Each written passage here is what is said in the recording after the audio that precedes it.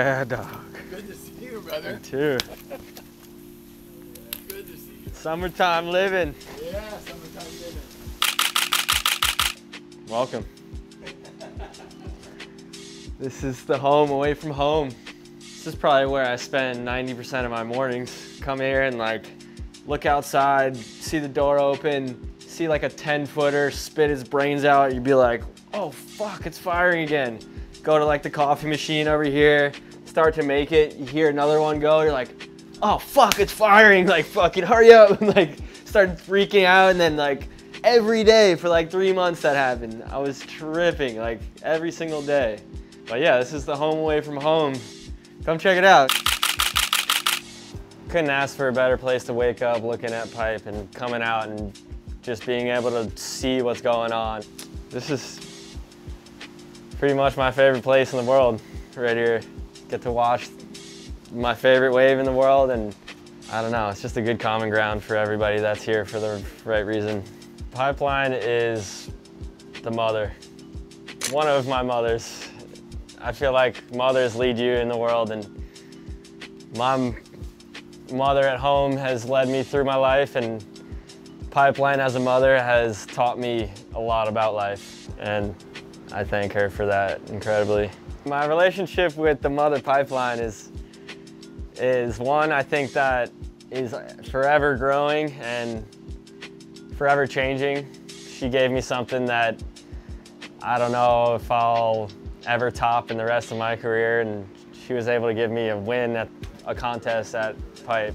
I never expected it in the first place. To fathom another one is just like, all right, well, maybe we do have that kind of relationship. I don't know, I'm not really sure. Like, even with that, I'm like, really? Like, what?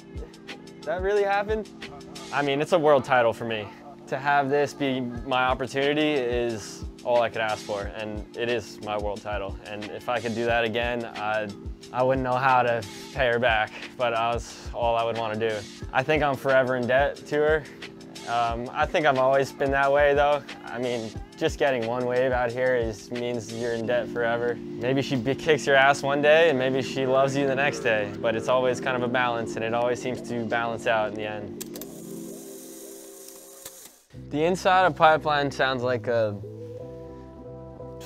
tiger or like a lion or like something growling at you, but like it's a weird place of like peacefulness within the chaos.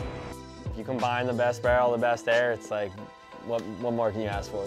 Nate and Christian Fletcher have proven that time and time again, where they've done bigger airs than anyone's ever done in the world, let alone at Pipe. It had to be at least like 10 years ago. I had a wave out here and it was like kind of second reefing, and being that it had that chip, we were just looking at huge air sections, and you could get into it early with the chip. So I rode like a 6.0 or something in hopes of I would get that air section, and I got it, and ended up being like a big backdoor section that I've kind of punctured with the chandelier, and like didn't see much, came out of it and was able to like launch an air and did like an air reverse, and it was like the dream wave for me. It's like at the time, I guess, or even still, like to be able to get a big air section after a big barrel of pipe is the combo of dreams. I first surfed Pipeline when I was 13 years old.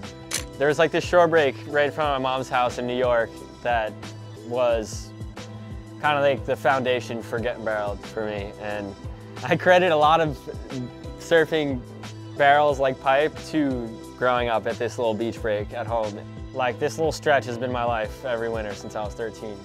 All you gotta do is try, and eventually it lets you out, and then all of a sudden you're in the lineup, and then all of a sudden you're on a wave, and then next thing you know, maybe a year later, maybe 5 years later, you're getting blown out of the best barrel of your life. And like, it's just, I don't know, it's more doable than I thought. There you go. One for D. I think Pipeline is one of those things that you will never master. You can never master. Like, Pipeline is the mother, and she's the mother of all of us, and that's something you strive for and never achieve, I believe. There's people that have come close. Uncle D is like, if there's anyone, Uncle D is one of the guys that has mastered this place in every form. in relationship, in wave knowledge, in respect, all of it. The person I least want in my heat is, if I'm trying to win, John, I would say. He's got the most mojo out here than anyone I've seen, I feel like. In terms of best chances of losing, I would be surfing against John. Do you guys have a GoPro at all? No. Usually it doesn't happen like that. You don't get fish on when you have the camera. One breath, one dive. It's a wrap.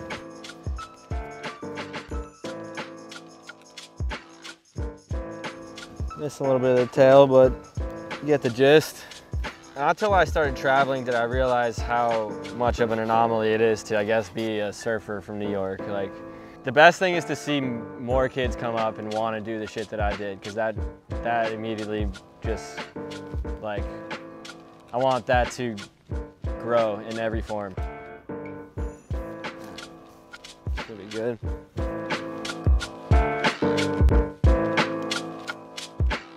My name's Balaram Stack, and this is the breakfast I'm going to eat in the morning of the VANS Pipe Masters.